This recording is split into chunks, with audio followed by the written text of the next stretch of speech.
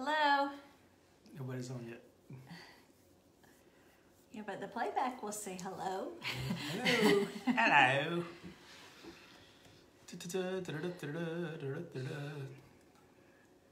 Waiting on you to join us. Oh, 3 people are on. Hello. Hi, Vicki. Chris is on. Hello, Pastor Chris. Good evening.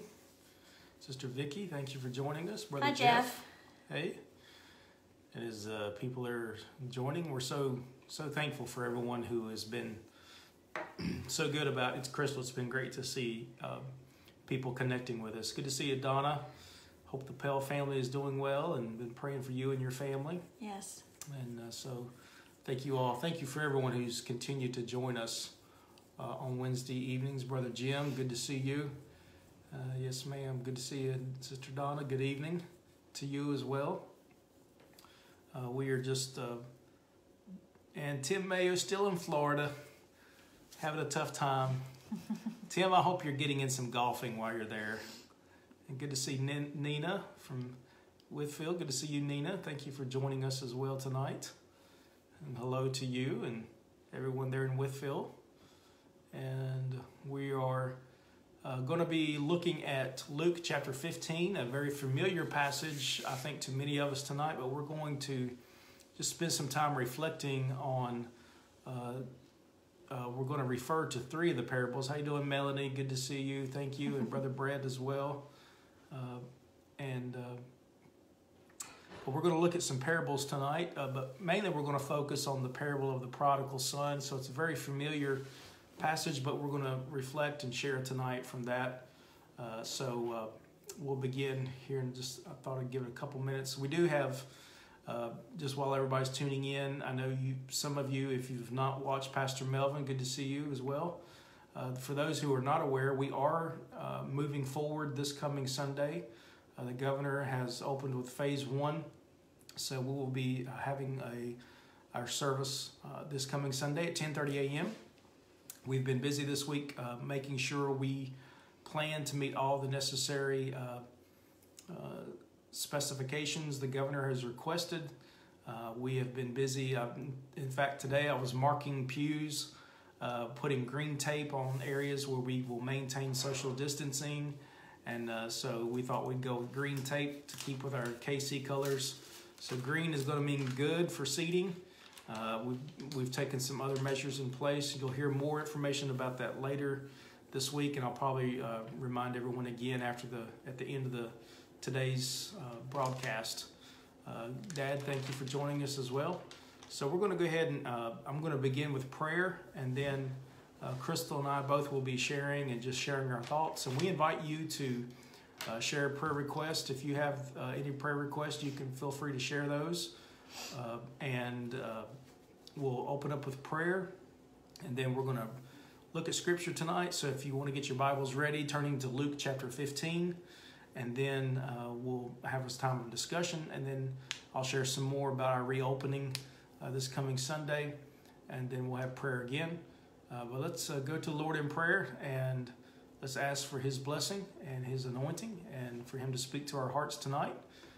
And again, thank you for those who are joining, those who will be joining, and those who will be viewing later. We appreciate so much you taking the time to look at the video, especially those who look at the video more than 30 seconds. So we're glad you're sticking with us. So let's just take some time and focus together on God's Word and reflect together and have a conversation. So Crystal, you want to open us up in prayer, and then we'll begin our time together. God, we thank you for this opportunity we have today, and we thank you for the gift of today. We thank you for this day that you've given us. Every day is a gift, and we don't want to waste that, God. We want to spend it the way that you have indeed intended us to. We want to live for you and love you and serve you. So we celebrate this day and the gift that it is. And God, we pray that you bless our time together. Please anoint this Bible study and use it. Please help us to read what might be a familiar story, but to learn something new from it, God. Something that will spark our hearts and our minds. Something that will make us draw closer to you, God. Please bless our time together. Please bless each person who is watching, whether they're watching live or watching later. I ask you to bless them and take care of the things that are concerning them. Your word says you will perfect that which concerns us. So God, we give all those needs to you, and we trust you to provide every day for what we need. God, we love you, we praise you, and we trust you. In Jesus' name we pray. Amen. Amen. Well, Crystal, I know tonight we're not going to really focus on the first two parables of Luke 15. At least I don't think we are. But I do want to draw everyone's attention. Hey, Mary, glad you've joined us. And Ronald Roten as well. I'm glad you're with us tonight again as well. But I think it's important to note that in the first 10 verses of Luke chapter 15, there's two different parables that Christ shares. And both of them have sort of similar messages. The first is in verses 1 through 7, there is the parable of, what is the parable of? The lost sheep. The lost sheep. I'm sorry. My mind has gone The a million different thought. directions today. The lost thought. But basically, Christ is talking about if you have 100 sheep and one is missing, how you go after the one that's missing, and how heaven rejoices when one sinner who repents comes to Christ. And then you have in verse 8 through 10 a very short parable, but it's the parable of the lost coin, and sort of a similar message. You have the woman who has 10 silver coins, and if she's lost one, how heaven rejoices, and she rejoices, and she tells her friends over the lost coin that's been found. And so it's almost like those two parables preface the parable of the prodigal son. And before I read the scripture, we basically know there's really three main characters, I guess, we would assign to the prodigal son. There's the prodigal son, there's his brother, and there's the father. And we sort of, as we read through that parable, we find ourselves gaining, I guess, sometimes we identify as the prodigal son. I know most of us probably would say, whether it's now or previously at a time in our life, we really identify with the prodigal son. But I say there's probably folks out there that a lot of us times we identify with the other son who stayed in the household. And then it's interesting, as I get older, I start to identify more with the father and the father's perspective and how he deals with his sons. One common, I think, thing before we even read it, take away is the love the father has for his sons, no matter what position in life they are at. I think about the father and what the father must have went through, especially when his son who received his inheritance had left. And I'm sure there were times where the father spent countless nights and days praying, wondering, where's my son, praying for his son to come home. So let's, hey, Brother Phil and Sister Dee, it's good to see y'all as well. So, but I want to focus, we're going to start reading with verse 11. And what I'm going to do, I'm going to read out the New American Standard tonight. And then I'm going to share, Crystal's going to share, and we want you to feel free in sharing. In the midst of all this, we are going to try to monitor comments so that we include what you want to share with us as well. So let's begin reading with verse 11, and I'm going to read a little bit, and then I'm going to share some thoughts as we go through this. So beginning with verse 11, it says, "And he said, a man had 2 sons. The younger of them said to his father, 'Father, give me the share of the estate that falls to me.' So he divided his wealth between them. And not many days later, the younger son gathered everything together and went on a journey into a distant country, and there he squandered his estate with loose living." Verse 14 says, "Now when he had spent everything, a severe famine occurred in that country, and he began to be impoverished." Now it's sort of interesting as we think about, especially that spot where it says a severe famine occurred, and I just jotted down in my notes here, especially in verse 14, it's like everything that was going well for the son, he received his inheritance, and he's excited. He's probably at an age in his life where he wants to see the world and experience life, so he leaves and takes his inheritance with him, and he's just experiencing life. And then in verse 14, I mean, just a matter of 3 verses, just a short period of time, after all that loose living that happens in verse 13, notice what happens. It's like everything hits the ceiling. Everything that could go wrong does go wrong. There's 3 different things that happens there. He's spent everything he has. So all of his inheritance is gone. And at the same time, a severe famine has occurred. And then we see that very quickly he became impoverished. So everything that could go wrong went wrong. And he finds himself then in verse 15 in a situation where I'm sure employment, because a famine has occurred, it's hard to find food. It's hard to find the things he needs. I think we all sort of understand what that's like. When you go to the grocery stores, there are entire rows, entire aisles of groceries that sometimes are totally gone. So in verse 15, the son does something here that he never thought or imagined he would have to do. In verse 15, it says, "So he went and hired himself out to one of the citizens of that country, and he sent him into his fields to feed the swine." And look at verse 16, the state that this young son finds himself, from someone who has received and used to live and, for all we know, always had what he needed provided for him, received his inheritance, has spent everything he has, and now is impoverished. He finds himself in a place in life where in verse 16 it says, "And he would have gladly filled his stomach with the pods that the swine were eating, and no one was giving anything to him." So in other words, the very hogs that he is feeding, he would gladly feed himself and eat. In the country we call it pig slop. Pig slop was basically, I remember on my grandmother's farm, grandmother had a 5-gallon bucket that she kept in the kitchen, and she would take all the food that was left over or scraps and put it in the bucket, and it was called the slop bucket. And whether it was at the end of that day or 2 days later or 3 days later, whenever that bucket would fill up, my grandmother or whoever, granddad, whoever, would take the slop bucket out to the field behind the farmhouse and put it in the trough for the pigs to eat. It was the kind of food that none of us, it was all food that was rejected or left over, probably close to spoiled. Basically, it's the kind of food that no one wants to eat. I would never imagine myself, I was never tempted. Every time I visited grandmother's house, I was never tempted to look and see what's in the slop bucket. I was never tempted to go and find myself with the hogs eating out of the slop bucket. It was never a temptation. Never dealt with that. And that's where the young man is at. He's actually at the place, and imagine that. You know, it reminds us how blessed we are.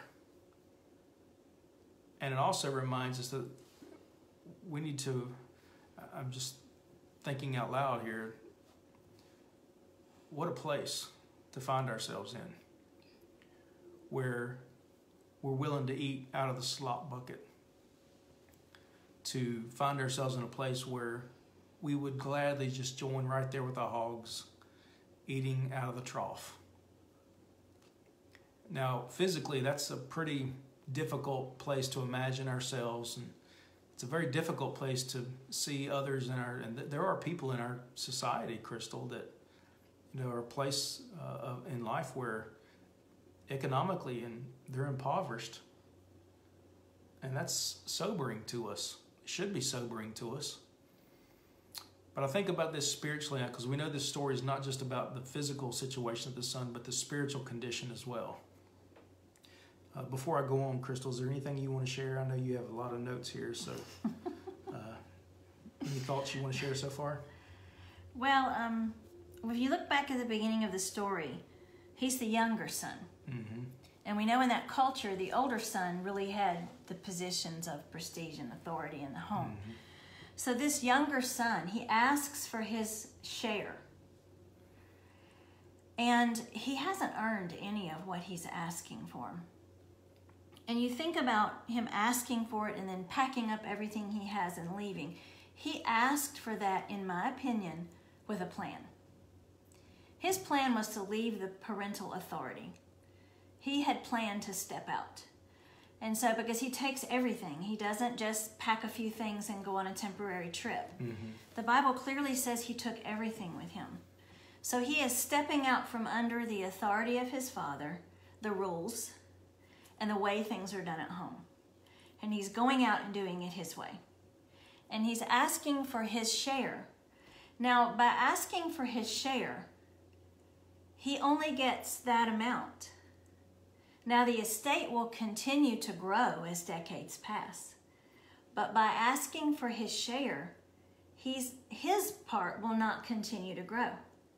The older brother's share will grow and grow and grow. So it's like he's settling for less than what the father intended for him. Yes, he's definitely settling for less. I mean, if you had $100,000 and I said, I want my half now, and I get my $50,000, and then you continue to be prosperous and you continue to be blessed, then the other 50 will turn into 60, 70, 80, and all I'll ever have was half of the original amount. It's not a smart choice.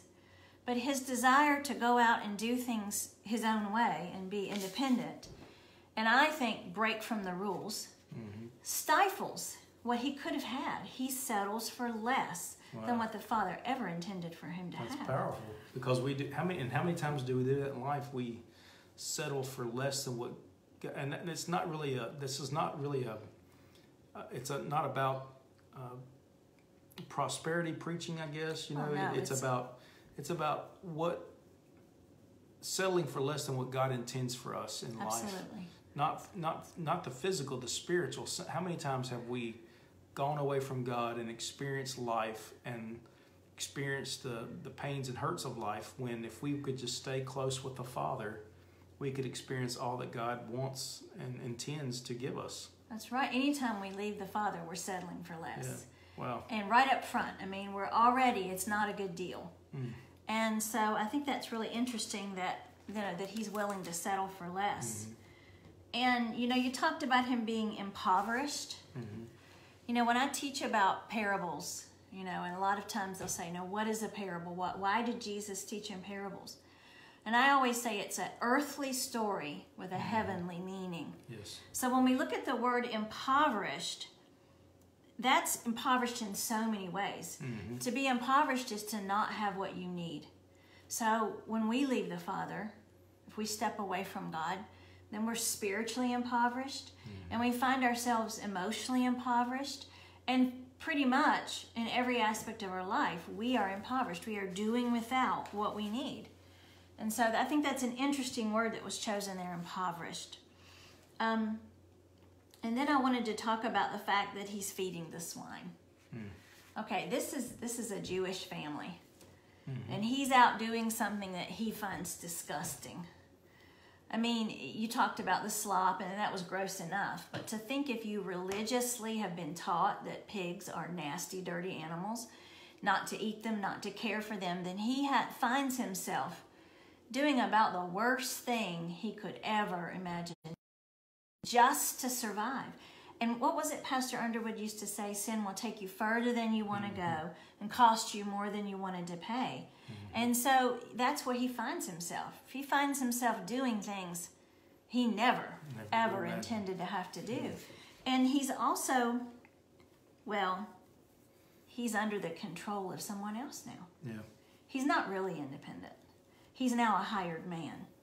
And they're not giving him anything at all. No, they're not taking care of him. They're not providing for him like his father did, because he's just a hired hand now. He's not a son. And you really sort of see what the enemy does to our life when we separate ourselves from God. Is, there's nothing. I mean, there's the slop. Yep. And we see, so when you look, let's look at, back at these verses, we'll continue on. Verse 16 and 17 and 18, he basically comes to his senses. And let me just read those. Let me just pick it back up with verse 16. And he would have gladly filled his stomach with the pods that the swine were eating, and no one was giving anything to him. But verse 17, But when he came to his senses, he said this, "How many of my father's hired men have more than enough bread, but I am dying here with hunger." And then in verse 18, when he comes to his senses, he makes a decision. At this lowest point of his life, he decides that I'm going to change. I'm going to change my direction. I'm going to change my position. I'm going to get up from this place and I'm going to go back to my father's house. And we see that. He says, 18, he says, "I will get up and go to my father, and I will say to him, Father, I have sinned against heaven and in your sight, and I am no longer worthy to be called your son. Make me as one of your hired men." I think it's interesting that in that place, he comes to his senses, he makes up, and it's like he comes up with, what do I say to my father? What is the best course to take? And he starts to process and work out, well, what am I going to say when I get back to my father's house? And before we can read the rest of that, but anything else you want to add to that part right there before we go on?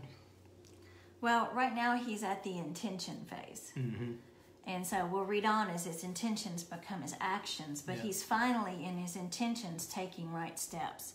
He's realizing that he needs to repent. Mm-hmm. And he's realizing that, I think, appreciation of his father. Mm-hmm. I mean, he did not appreciate what he had before, but now that he doesn't have it, he's beginning to have gratitude and gratefulness. And so I think that repentance is a huge part of it, that he realizes he has done wrong. He's not just physically hungry. He's hungry on the inside. Mm-hmm. He realizes that he needs forgiveness. He realizes that he needs healing inside, not just food in his gut, but he needs to be made right with the Father, with his Father. And that's an important point, I think, to reflect on, is that we've all been in situations in life, places in life where we, by the power of the Holy Spirit, will realize things are not good and I want it to be different. Mm-hmm. And it's those places that I'm so thankful for the grace of God. Amen. We should all be thankful for the grace of God, where he brings us to our senses and we realize, hey, this is not headed in a good direction, and we realize we've got to make a change. And so let's look at what he does. In verse 20, he got up, he came to his father, but while he was still a long way off, and look at this, this is part of the beautiful part of this story, I think. And we see here now the situation of the father, or the position of the father. Obviously, just from what we're getting ready to read, we see that the father has been, his thoughts, his mind, his heart has been for his son who is gone, who has left. He's been looking for him, because as the son is coming and headed, he's taking action, he's headed home. But look what happens before he gets home, before he knocks on the door, if you will, or goes through the gates. The Bible says, while he was still a long way off, his father saw him and felt compassion for him and ran and embraced him and kissed him. So let's look, Crystal, a little bit about that. Share with us some of what you have in your notes there, and let's just meditate on that, just the position of the father and this reunion that is taking place before they even get to the home. What is taking place here?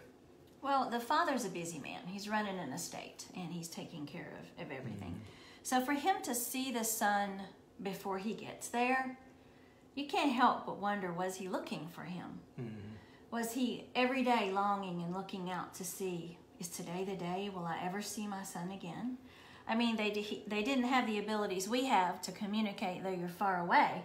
So to him, he had not communicated at all with his son since his son left. So for him to see him a long way off, I feel like he was looking for him.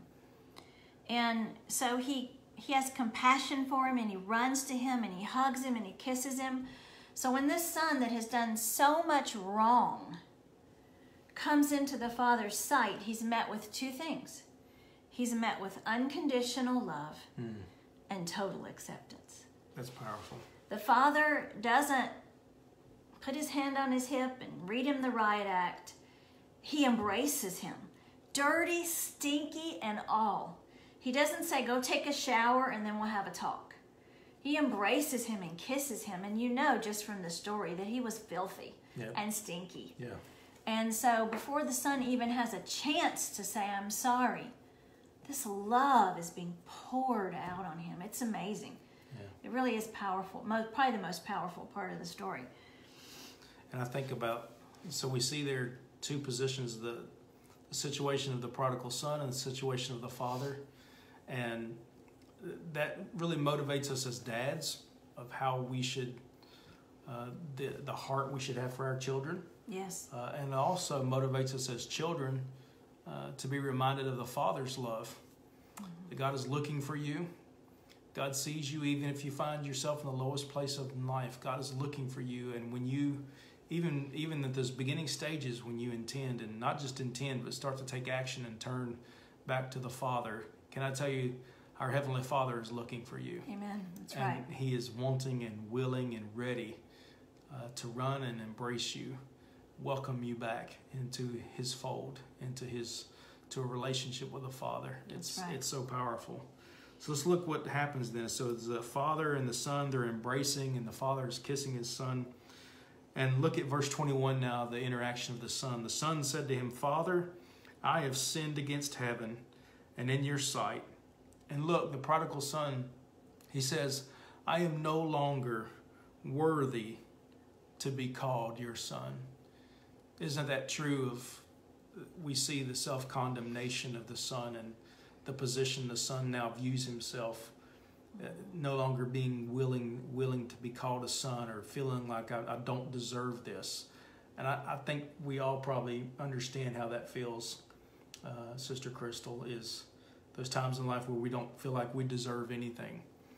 We don't feel like we deserve forgiveness. We don't feel like we deserve God's love and compassion. So share with us your thoughts and what you have. Well, worthy is a trip-up word. Mm-hmm. It's really a trip-up word for all of us, because none of us are or ever will be worthy. I wrote in my notes that worthy is based on your do, not your who. Mm-hmm. And so worthy is about how you perform. And we'll never, ever be worthy. That's the whole point of why Jesus died for us. So this situation, the son is embraced, not because of what he's done, but because of who he is. He belongs to the Father. It's not about his actions. And so I think that's powerful. We can't get caught up in our worthiness, because we might as well just throw that down like a hot potato, because we're never going to be worthy. And at the same time, we need to stop trying to hold other people up to that too, because other people are not going to be worthy either. People are going to disappoint us, and we're going to disappoint them. Whether it's parents to children, or husband and wife, or friendships, we're all going to disappoint each other. But we have to realize that just as they're unworthy, we're unworthy. So that's where grace comes in. We just have to share that, spread it thick for everyone. I think about that scripture too that reminds us that our righteousness is as filthy rags. Mm-hmm. And I won't go into discussion about what that means, but it reminds us that just, there's places in life where we think we're worthy and we think, well, we've got it all straightened out. The Bible compares that to our righteousness as filthy rags. Thank God for His grace. Thank God for His love, His unconditional love. So let's look a little bit, let's continue on, because we see some significant things take place here in the next verse. So after the son says, I'm not worthy to be called your son, immediately the father takes action. His father said to his slaves, quickly bring out the best robe and put it on him, and put a ring on his hand and sandals on his feet. Now there's three things that are significant here, Crystal, that the father takes action to restore this son. Those three things are: one, referring to the best robe. He doesn't, notice and I haven't done a lot of research on this part of it, but it doesn't say bring a servant's robe or bring a humble robe. He says the best robe and put it on him. And then there's also a very significant thing here as well, because he says, and put a ring on his hand. That is significant. And then he says, put sandals on his feet. Now, what that indicates to us is obviously the son was barefooted, lost even his shoes. But three significant things there, and I want you to speak to those, of the restoration the father brings about for his son, putting the best robe and the ring and the sandals on his feet. Well, the robe, the best robe, covers over his filthiness. It covers over his dirt, his stink, his sin. And so it's like when we're clothed with Christ. You know, Christ covers our filth, our stink, and our sin with his righteousness. He is the best that heaven has to offer. And so that robe that covered this son is like the righteousness of Christ that covers us. We'll never be worthy. And he doesn't say go scrub him down and then put the best robe on him. It's an immediate thing. And so when we accept Christ, it is an immediate thing that his righteousness covers our sin. Amen. It's so powerful. And the idea of the ring on his hand, you know, a ring was a symbol of your family. Okay? If you were a member of a family, you would wear the family crest or the family ring. And it's a symbol of the authority. Now this is cool. The authority of that family. So if you were out anywhere and you were wearing the ring as a son, you had the authority that your whole family had, sort of like your last name. Sort of like if you were a Rockefeller or someone with some powerful name in our society, that you would automatically have that authority. So the son is automatically reinstated into the family. And everywhere he goes, he has that authority. And we're told that we have the authority of our Father. Amen. When we face the enemy, when we deal with weakness, when we face temptation, that we have that authority. And we are accepted as family immediately when we accept Christ. And I thought this was cool about the sandals. You're right, he was barefoot when he got there. But putting sandals on his feet marked him no longer as a slave, but as a son. Because slaves were barefooted and sons wore sandals. So he comes to his father saying, just make me a slave. Just make me a hired man. I'm not worthy of being your son. But by putting sandals on his feet, he is saying, you're not marked as a slave. You're my son. And that's an automatic distinction. And he's lived as a slave, right? When he was out wasting his money, and the verse goes on to say it was some pretty bad ways he was wasting it, he really was a slave to others. Like you will serve someone. The son never really was independent. He went from obeying his father to obeying his own lusts and then obeying some other man when he was a slave. So when he came back home was when he was really set free and made a son again. So that's pretty cool about the sandals. Cool. Absolutely. So let's look on, because it doesn't even stop there. So the next verse then says, and the father said, and bring the fattened calf, kill it, and let us eat and celebrate. Now, I can't help but think about heaven and how when you and I, when we made a decision, for all of those viewing with us, you know, go back to the time when you accepted Christ. Can I tell you heaven celebrated? And imagine the joy. Imagine the joy the Father must have been experiencing in his heart. I remember Pastor Underwood sharing, and I know the Underwoods, I think, are watching right now. But it seems like I remember Pastor Underwood sharing about his own father and how at a time when Pastor Underwood's brother had ran away and how he would hear his father out praying every night as he would walk the backyard going back and forth. Pastor Underwood would pray, or Pastor Underwood's father would pray, God, where's my son? Bring my son back home. And talked about that moment of joy when his son came back home and there was restoration. And I never forget hearing Pastor Underwood share with that and how it struck a chord in my heart and life. And I think the point was made here as well.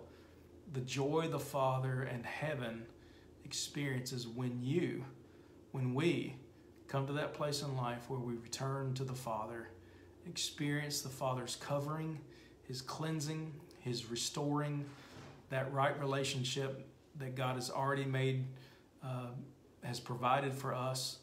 It makes heaven celebrate. What a wonderful thought. What a beautiful thought. And that's what's going on here. The Father says, hey, we're going to have a feast. We are going to celebrate because my son that was lost is returned. That's exactly what heaven, the Bible says the angels rejoice when one lost sinner comes to repentance. Just like the lost sheep that was found, just like the lost coin That's right. that was found. Heaven rejoices. Angels rejoice. God rejoices. Scripture tells us that our names are written in the Lamb's book of life. And then we find about anything you want to share before we go on to see about the other son? Okay. So what happens then? So the verse 25 says, now the older son, he's in the field. I'm sorry, did I miss a verse? Oh, I'm sorry. Verse 24.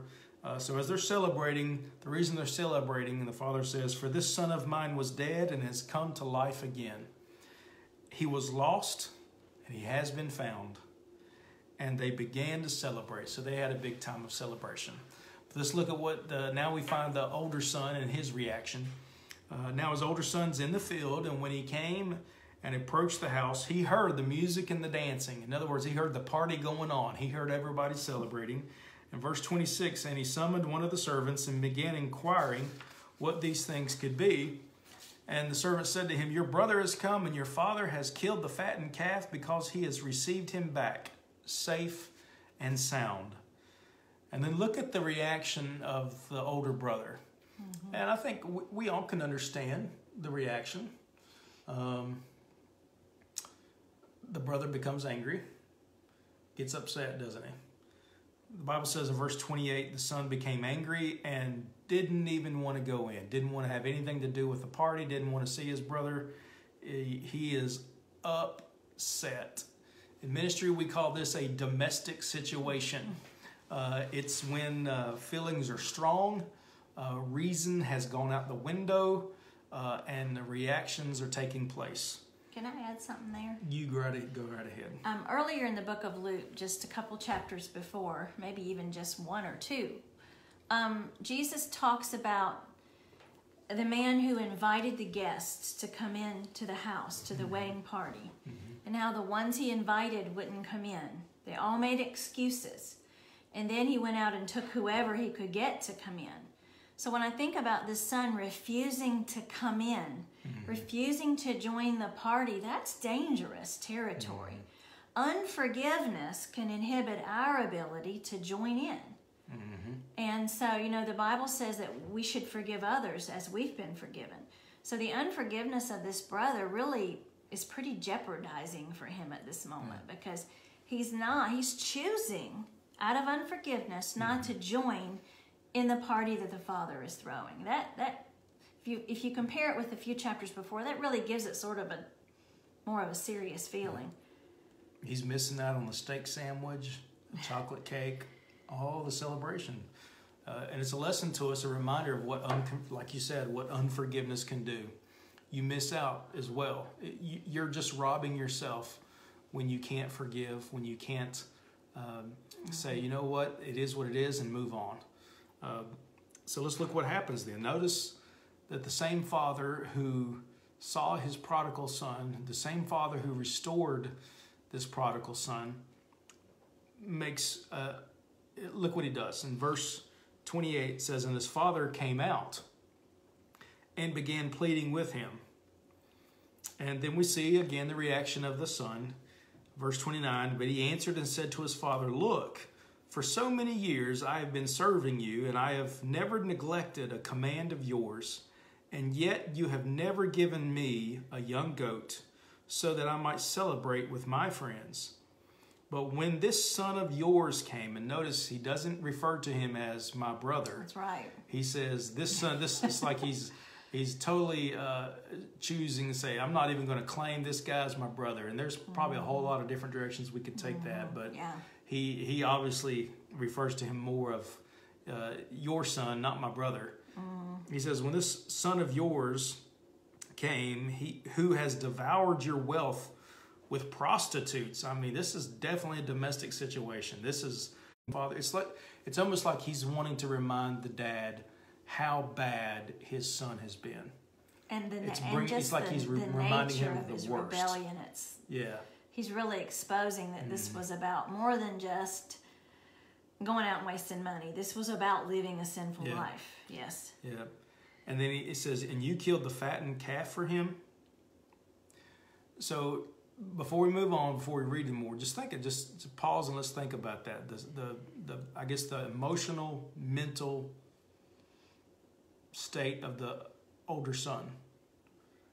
He's mad, he's angry, he's jealous, he's unforgiving, he's uncompassionate, and he's having a difficult time.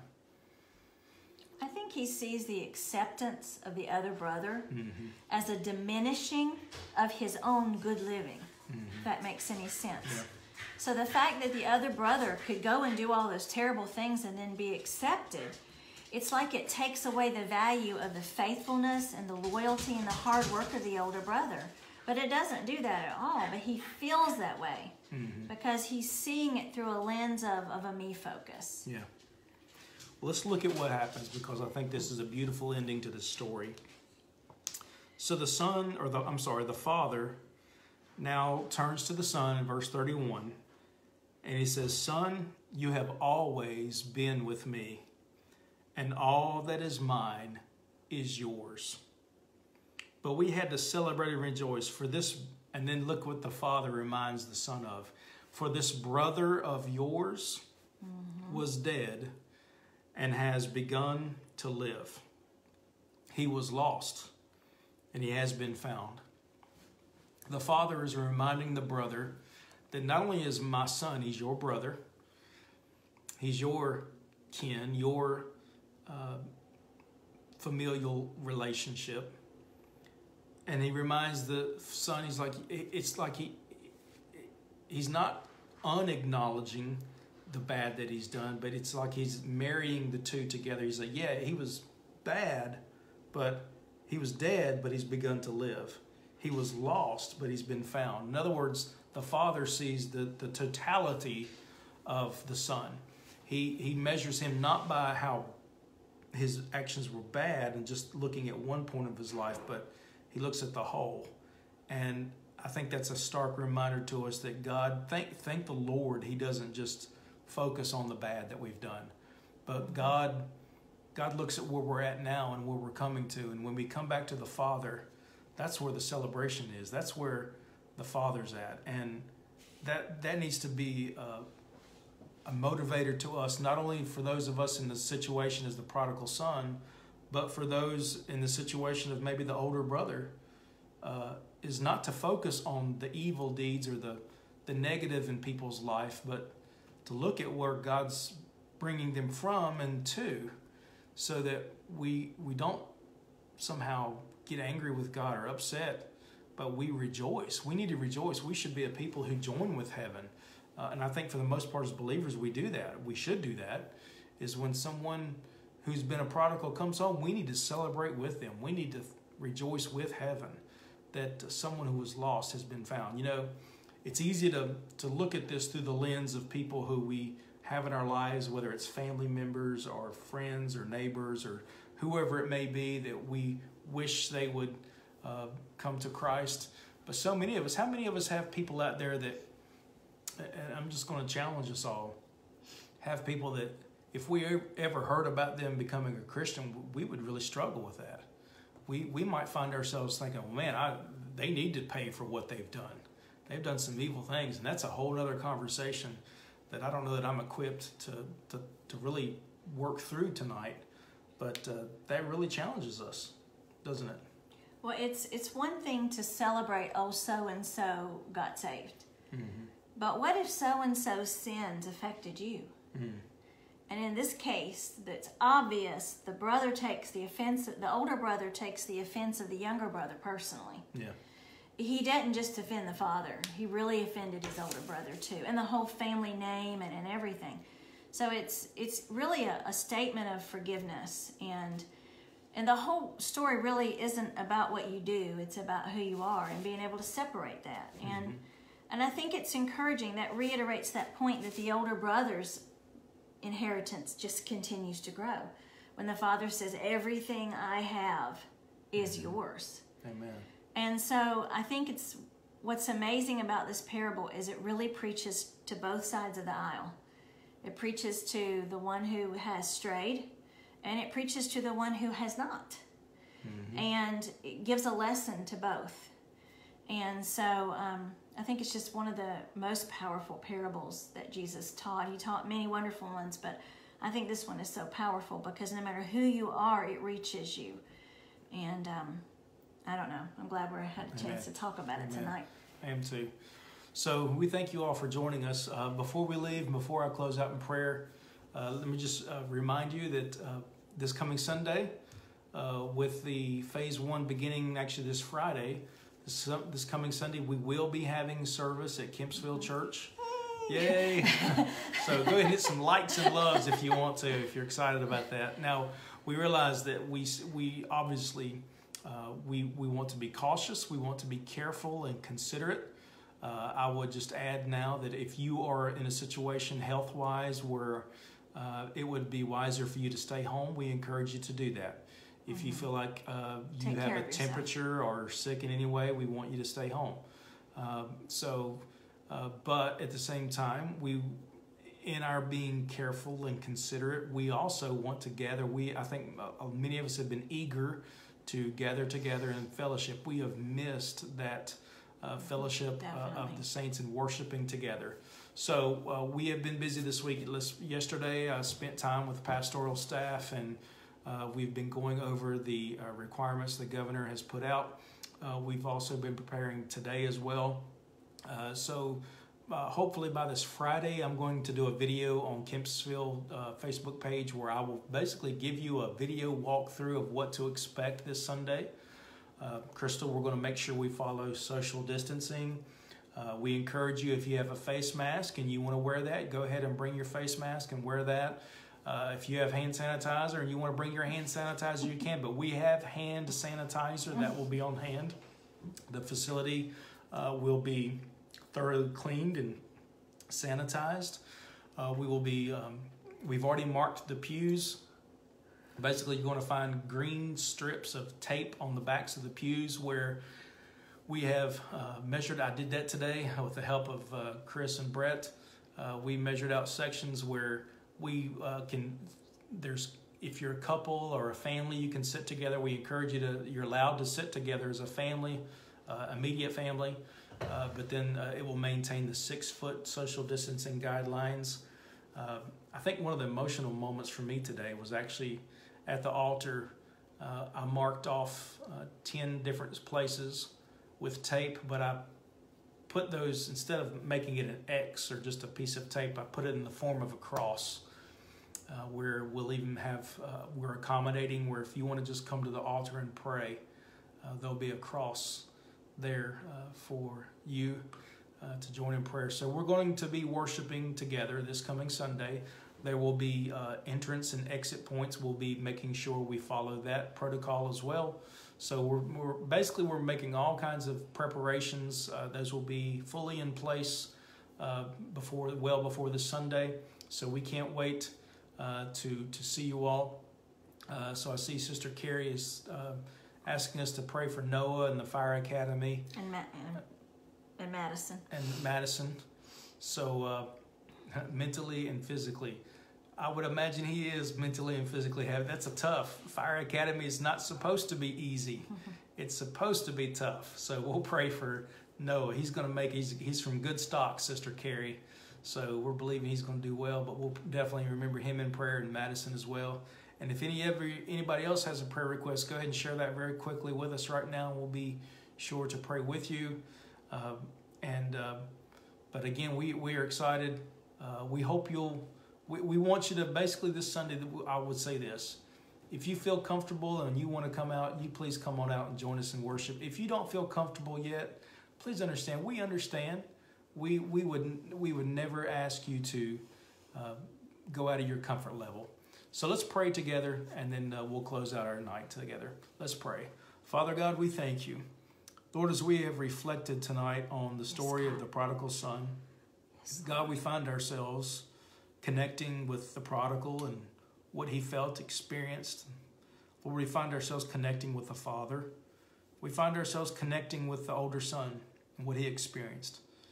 God, wherever in life we are, whether we're in the situation of the prodigal son that's lost, maybe someone is actually viewed this tonight, God, who is in a prodigal place in life. God, they've taken and they squander their lives, and they feel like, God, there's no hope. They feel like there's no chance of redemption. God, I just pray for them. We pray for them specifically right now, that God, no matter where they are, help them to realize tonight that, Lord, they can come back. They can get up from that place in life they are right now and come back into a right relationship with you. And you're already looking for them. Yes, you're God. already desiring to see them get up from that place and come back to you. Yes, Lord. You're ready to receive them with open arms, and you're ready to cover them with the cloak of your Son, Jesus Christ. And you're ready to restore that right signet ring upon their life, God, that restores the authority and the relationship that you intend for them to have with you. Yes, Lord. Father, you're ready right now to put sandals back on their feet, God, in ministry and service. Lord, we also pray for those, God, who are with us today. God, their family members, we pray. We lift up Noah and Madison as well, who both are going through fire training in the academy. God, we pray that mentally and physically and emotionally and psychologically, that, Lord, you would just give them strength and sustenance. God, to give them favor each and every day. And we are just confident that, Lord, your Spirit is with them and you're going to help them. Yes, God, we lift up all of our family members, our church family members, and our immediate family members, God. We ask you to continue to touch, Lord, as we continue to live each and every day. Help us to live it to the fullest. Help us to stay close in our relationship with you. Yes, God. We lift up everyone, God, who is on the front lines. You continue to protect them and strengthen them and help them. And God, as we get ready to prepare and worship together this Sunday, we just pray your continued favor. That, Lord, you would help us, Lord, to make all the necessary preparations. And the Lord, when we gather together this Sunday, God, not only those who are with us physically there in the facility, but those who will be joining as well at the 2:30 service online. The Holy Spirit, as you have been so gracious to do each and every time we gather, that, Lord, there will be a special presence of your anointing tangibly felt and experienced. Yes. So we thank you and for everyone who's joined us and with us right now, and we pray for their families, and we pray for those who will be joining later and maybe viewing this later, that you would indeed help and bless them as well. Lord, continue to move in our hearts and lives, we pray and believe in Jesus' name. And everyone said, Amen. Amen and amen. So thank you all, and we appreciate you joining us tonight. Sister Crystal, anything you want to share or add? We good? Yeah, we're just looking forward to seeing everyone. Yep. It's going to be a good day. We're looking forward to it. So thank you all for joining us. We look forward, Lord willing, to seeing you this Sunday. Yes. Whether it's at 10:30 a.m. or on Facebook and YouTube, it will be at 2:30 p.m. So thank you all. God bless you. You have a wonderful and blessed rest of the week. Thank you. Bye. Bye.